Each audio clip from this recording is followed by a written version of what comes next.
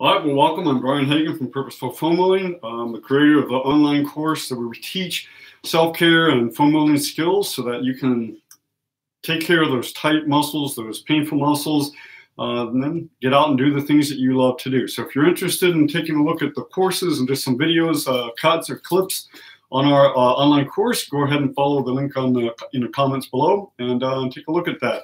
Today, what we're going to do is talk about a muscle that I had issues with. And this is called the Masseter muscle. And it was interesting because I had a root canal probably a couple years ago up in here, one of the molars up in this region right here. And everything went well, seemed to be fine. And every now and then I get pain up in here, and it mimics a root canal or mimics a cavity, if you will. And so I thought, okay, great, now I've got another cavity in here, another issue. But what was interesting is that it has done this before. When I get stressed or when I'm clenching my teeth, I'm really making this area tight, I get pain right up in here. And sometimes I get pain down here and sensitivity where I can actually just touch the teeth together and it's painful. So I thought, okay, I've got some problems, some teeth problems I better go in and have a take a look at.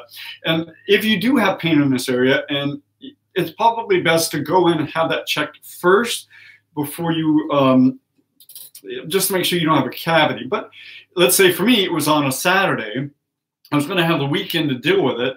So I decided to see if I could take care of it by just putting some heat on the muscle, which I'll show you how to do that, how to work it and then stretch it a little bit and see if it didn't go away. Well, it did. It went away. So I'm pretty confident that it was a muscle pain, not a dental pain. If it comes back and if it continues to bother me or whatever, I will go in and have it looked at. But right now, and it's feeling fantastic.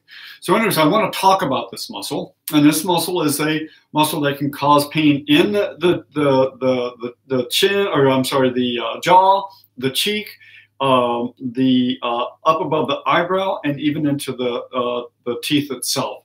And interestingly enough, it can create pain in the ear. So I want to talk about this muscle. It is the masseter muscle. It's one of the most powerful muscles in the body because it's what allows us to chew. So it's right in this location here. And you can see Mr. Manny here. It's in blue. And this is the masseter muscle. It's on both sides of our face. And it runs basically from down here called the mandible up to this little spot right here called the zygomatic arch. It's just a big bony thing. We call it our cheek. But it's right there. You can feel this arch right here. So it's running from here right down and attaching really where the end of the jaw is here, roughly about right there. So this is the location.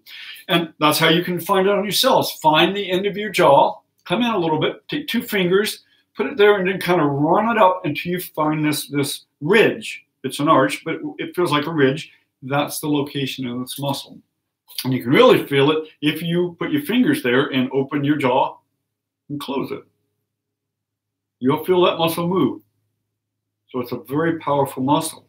So first of all, now that we found it, let's find out what happens when it gets, let's find out what it does. It literally elevates the lower jaw. So when we're chewing, it's bringing the lower jaw up. What happens when this muscle gets angry? Well, it can create a whole lot of pain. So this orange area around here, when you can't see it too much, but it's right in the ear, right there. This is where this muscle can cause pain. So typically, you feel it when you're moving the jaw, chewing. If you're clenching your teeth, you'll feel pain. And sometimes it will impact the function of the jaw, especially if one side is tight and the other is not. It can really offset the jaw. So just kind of weird function of the jaw and pain when you're moving the jaw. And if this muscle creates develops a hyper-irritated point, which we've talked about in the past, these are what we call trigger points. And all muscles can develop these. Some develop one, some develop 2, 3. This muscle actually develops 6. You can develop 6 different trigger points in a very small muscle. So you can tell if it's developing, if it has the potential to develop 6 of these trigger points, it can get quite angry. And as you can see with Mr. Manny here, it's pretty much covering the whole face. So again, right above the eyebrow, we can get pain. That pain can drop down into basically where the muscle is located at here. We can get pain in the jaw And like for me, it was these teeth back here. In fact, it was one particular one right there, and it was sensitive. It was aching like it would ache if you had a cavity. But if I just touched it with my bottom tooth, I would get pain.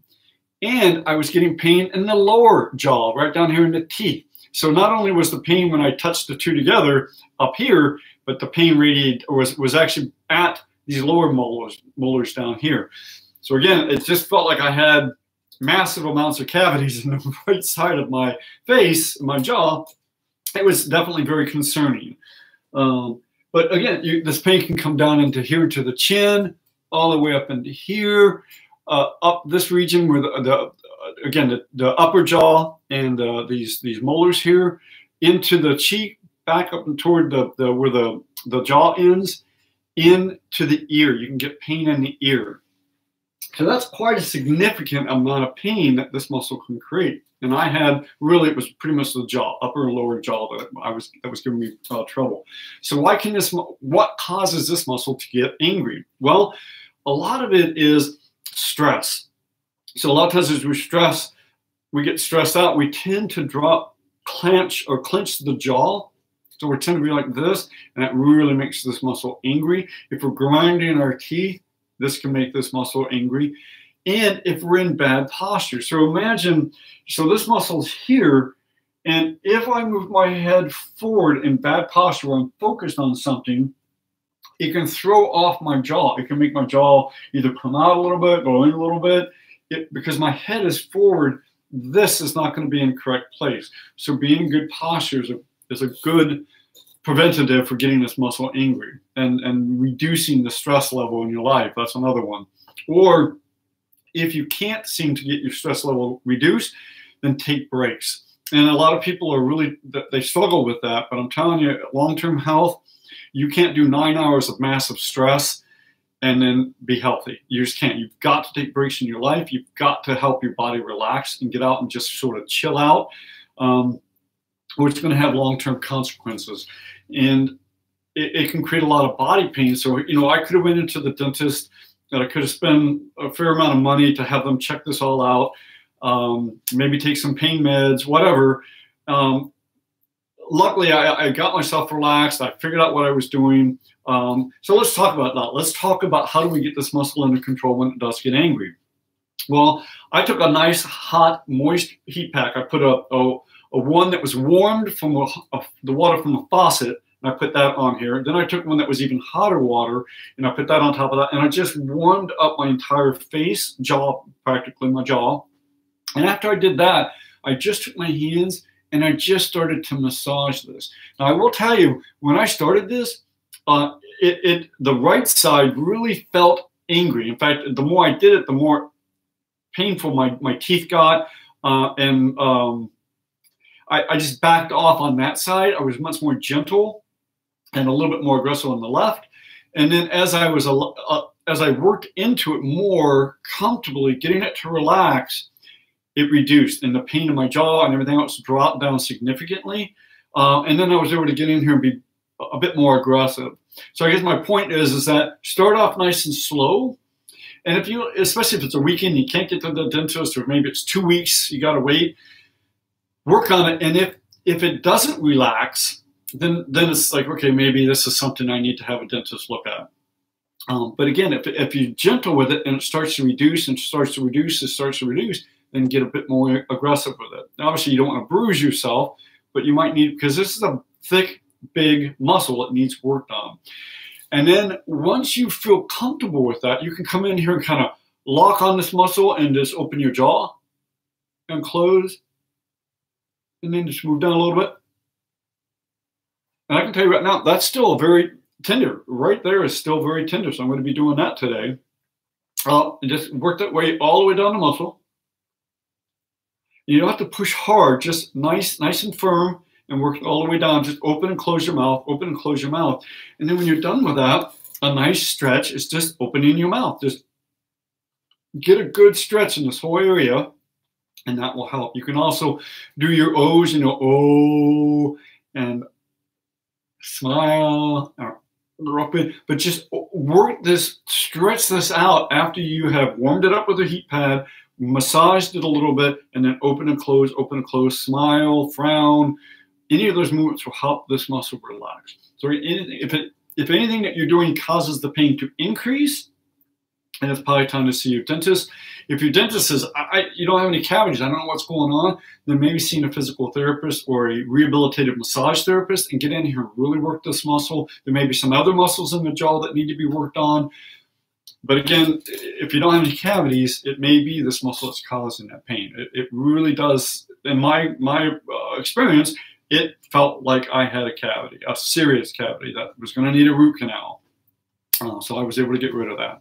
So again, if you would like to find out more about our online course, how to figure out what muscles are causing what problems, and then how to take care of it, how to do the self-care training so that you learn how to work deeper and deeper into the muscle to get that muscle as flexible and as mobile as possible so that you can get back out and do the things you love to do.